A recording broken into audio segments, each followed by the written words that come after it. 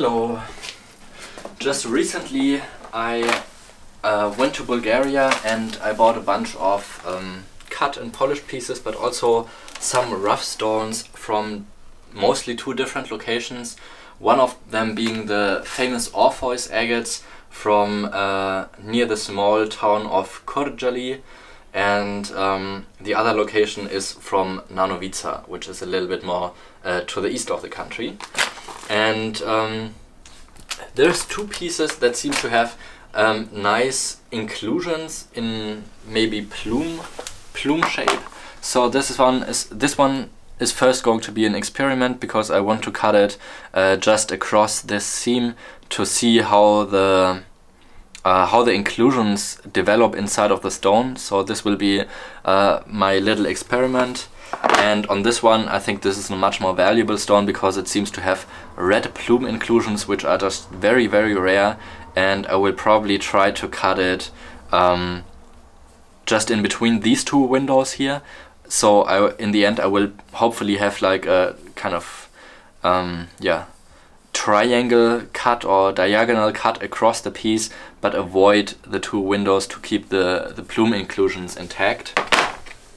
And on this one, this is actually a fun story, because I was selling some rough stones during a live show on Facebook the other week, and this was the only rough specimen that didn't sell right away. I think I offered it for $30, and I said if it doesn't sell, then I'm just going to cut it myself. So here we are, and it seems like, I mean, it has pretty good volume to cut across, and seems to have some clear chalcedony, some moss inclusions as well. So I think this might actually be a nice inclusion piece.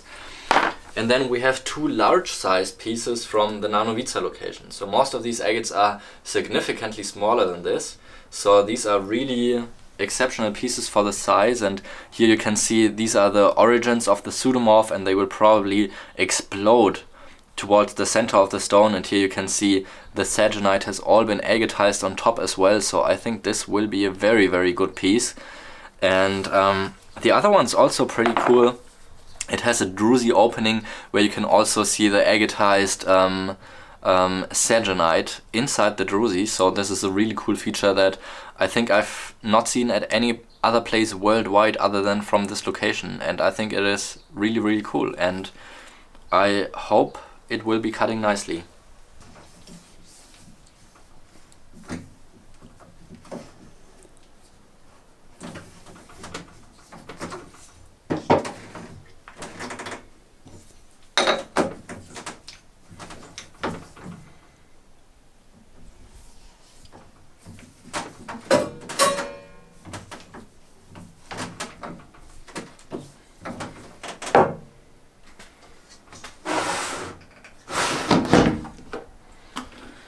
Okay, first agate is in the saw and ready to be cut.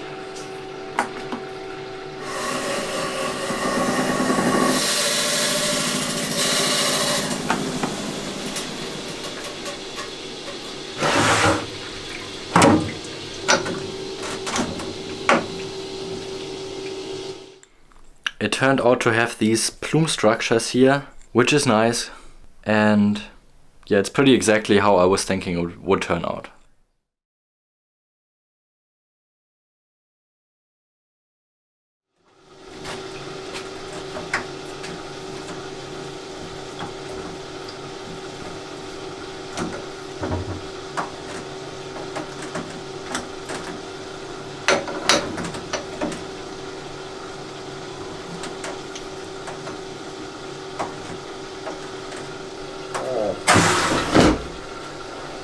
Second one is ready to go.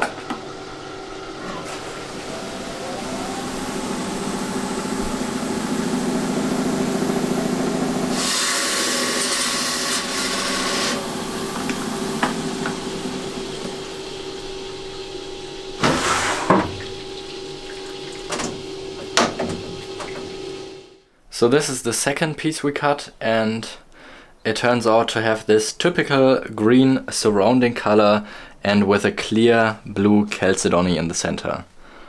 So it is a nice one, but nothing too spectacular.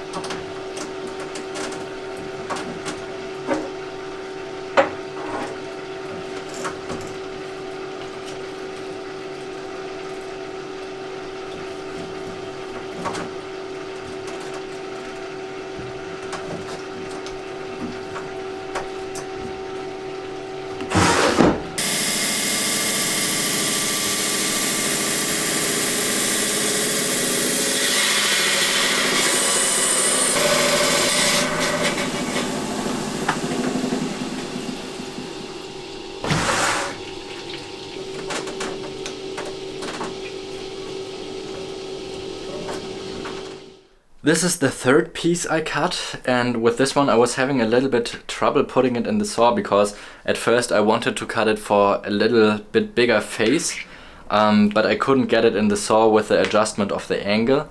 So in the end I decided to work a little bit with like wood support to change the angle a little bit, and this is a really top quality piece because with this kind of plume structure it is just super rare to cut any pieces like this, and the contrast in this piece is really insane.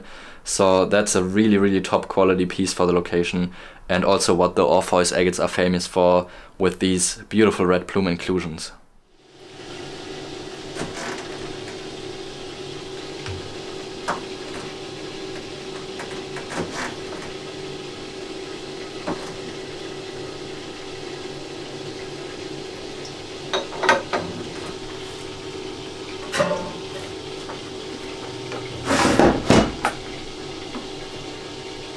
Okay, the vierte is ready to go.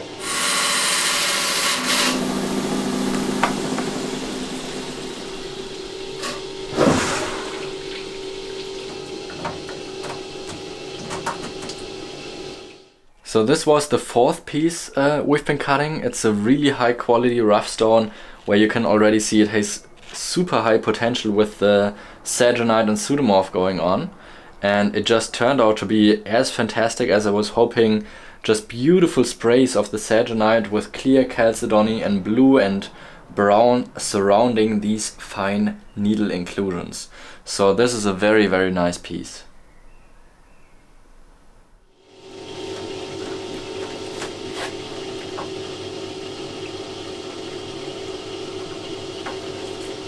Alright, number 5 is in the saw and ready to be cut.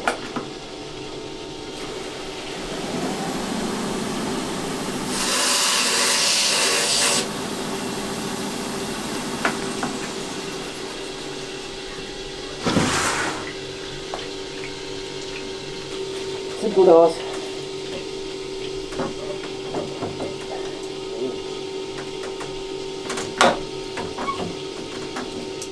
This is the last one of the Bulgarian agates I've been cutting, and you can already see these incredible sagenite sprays that I mentioned in the beginning, and it turned out beautiful.